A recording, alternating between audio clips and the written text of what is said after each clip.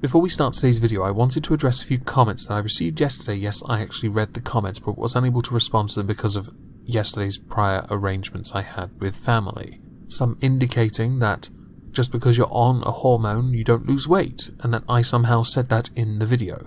I did not. Nor did I say it would work for everyone. In fact, I believe I used the hashtag #NotAll to explain that it doesn't work for everyone. I could not have been more clear on that. And to those that implied that I did, you are wrong. Or outright said that I did. You are wrong, okay? Now moving on from that, I had intended on doing something we had not done on this channel for probably a year, which would be a response video to a tweet put out by AJ+, a video on white feminism, which is truly hilarious when you think that AJ+ is essentially funded by the Qatar government, and they, by extension, are bleating on about white feminists and equality.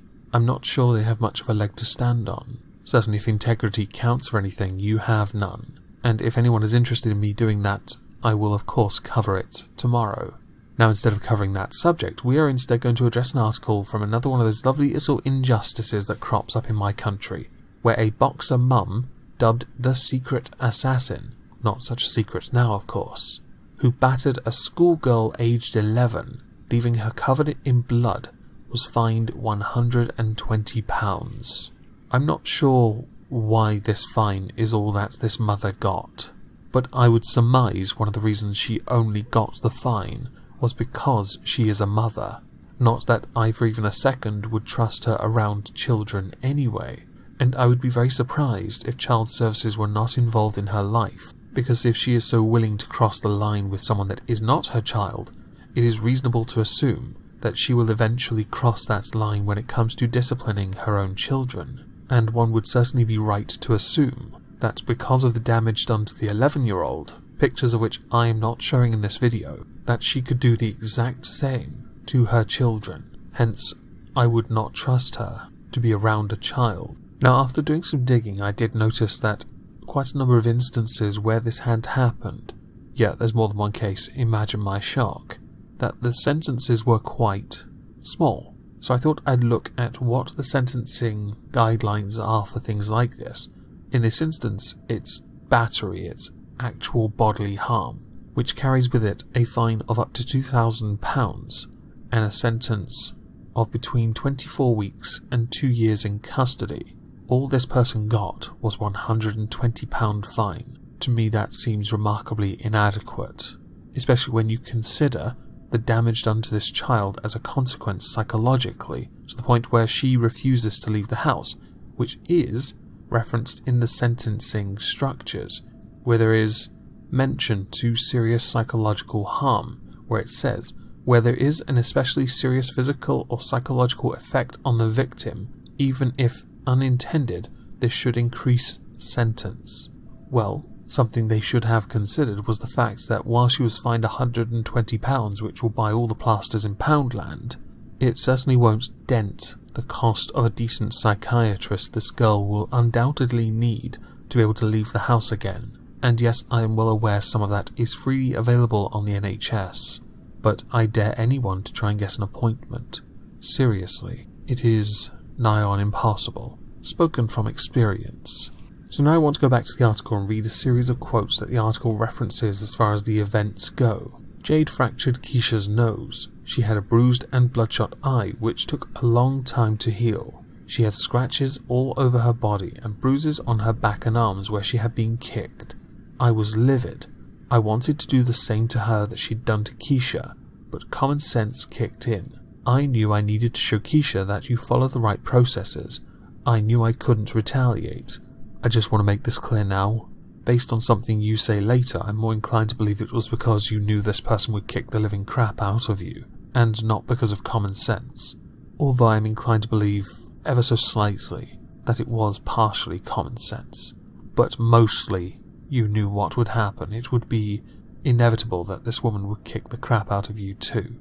I kept saying to her, she'll definitely get prison time for this. When she was given the fine and no jail sentence, I couldn't believe it. I bet it makes you wish you had attacked her now. The judge who also watched the CCTV footage in court gave her a fine. How is that justice for attacking a minor?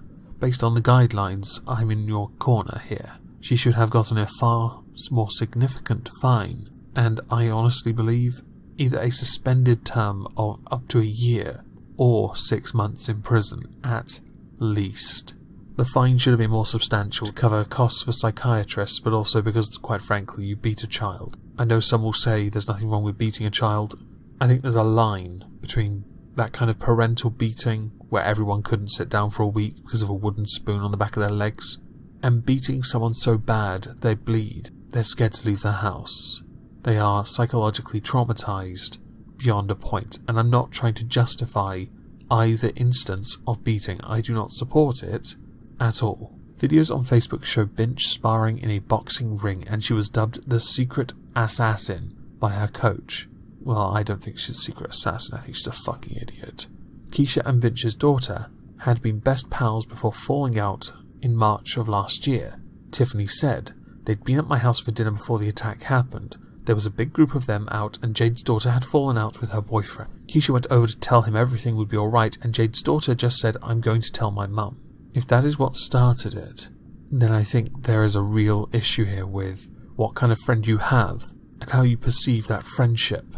Keisha rang me panicking, saying her friend's mum was coming down to her. I just reassured her, thinking what mum was going to do anything to a child. The rest of the group started walking to the shop. Jade then pulled up and got out of the car and assaulted her, something which the mother, Jade, denies. As Keisha lay injured on the pavement, passers-by came to help her and called the emergency services. It's a shame no one saw this and acted to stop it. I'm also partially surprised that nobody pulled out their phone and captured it that way, for additional evidence purposes, instead of just having the CCTV, although I'm sure many would be grateful that we have that in this particular circumstance. The rest of the time though, no. Do what others do with speed cameras and street cameras and simply fill them with expanding foam. Jade Binch has since come out, as I earlier stated, to deny this, saying the information Tiffany is stating isn't true. I was convicted of assault by beating, which can mean as much as a finger being put on somebody else. I haven't beat her daughter, the information is incorrect. People can think what they like. I know what's what. She can make whatever allegations that she likes.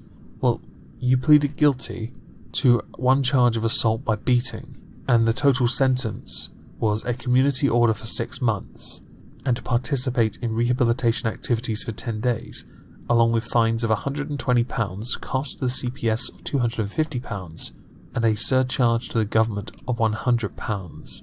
I've got to say the community order is a bit of a cop-out. And rehabilitation activities for 10 days?